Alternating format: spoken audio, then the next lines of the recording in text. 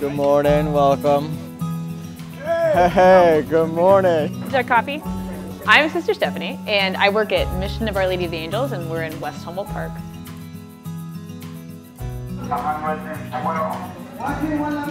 We've been getting 140 the last couple weeks. It's been crazy. We feed about 700 families a month through our pantries. We feed about 140 people every Tuesday, and then 250 people every Saturday. Yeah, we don't mess around. Everybody who goes to our pantries receives a grocery cart full of food every time. We give away grocery carts full of food. Yeah, it's a real deal. Not like a little bag. You get a grocery cart here. That's 700 grocery carts full of food that we move in and out of buildings every single month. We're called the Franciscans of the Eucharist of Chicago, and we were founded in 2010. We exist to serve the poor. Our food pantry work is really the central portion of our work with the poor right now. We're fine over here so far. Last year at this time, we had like 70 families. So we've doubled to tripled the amount of food that we give away. Happy day at the pantry. The Franciscans are wonderful. They take their vows of poverty, chastity, and obedience. This is their life, to live in the community they serve.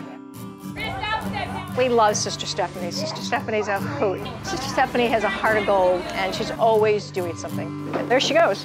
Yeah. Our Lady of the Angels School is a very historic location. There was a fire there in 1958 in the old school building that killed 92 students and 3 Sisters of Charity. That school was demolished because it was completely destroyed by the fire, and another school was built on the location. We've recently obtained the building and are going to be renovating the entire building to be our new outreach center. Vision for the school is this: to have a Catholic center where we can reach out to all of our neighbors. And we need space like this room here, which will be the location of our future pantry.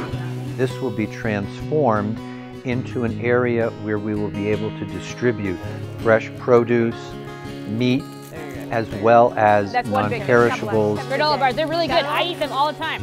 We got chocolate and apple kale avocado. Yumminess. Okay. Everybody likes it. We also will have a space on the other side of the school for a chapel. We will have a dining room to be able to receive our neighbors in and offer them food.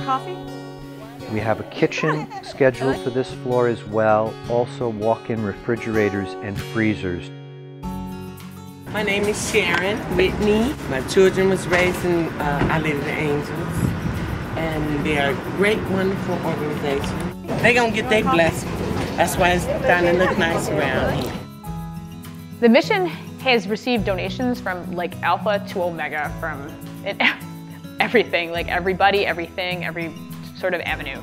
So we're looking first for people who want to donate labor and materials.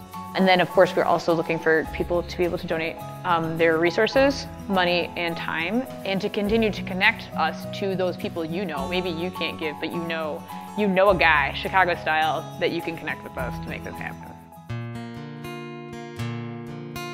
If people feel like there's something that they would like to contribute, they can easily contact us, and then we can match their skills with the needs that we have. And it's very simple. Our Lord sums it up in a run-on sentence.